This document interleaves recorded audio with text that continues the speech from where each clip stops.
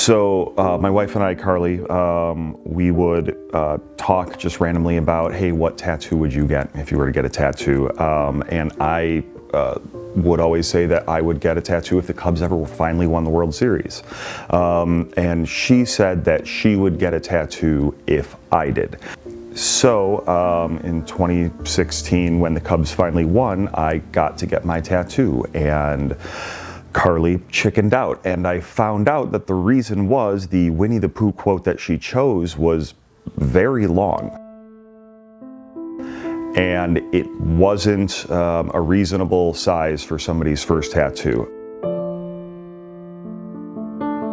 Carlie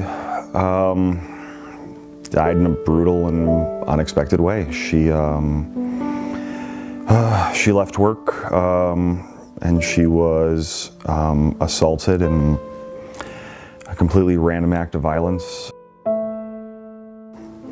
And it's awful. I still have the image of me having to identify her face just burned in my brain, and that's gonna hurt forever. And then after she died, leading up to the funeral, it just popped in my head that that quote might have had meaning.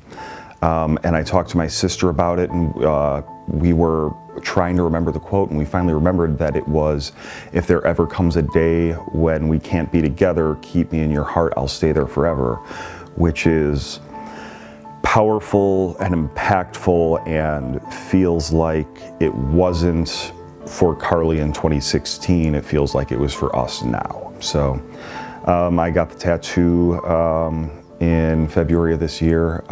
It was long and painful, and I probably should have not done it in one session, but that's okay. But yeah, it's a great reminder to carry around.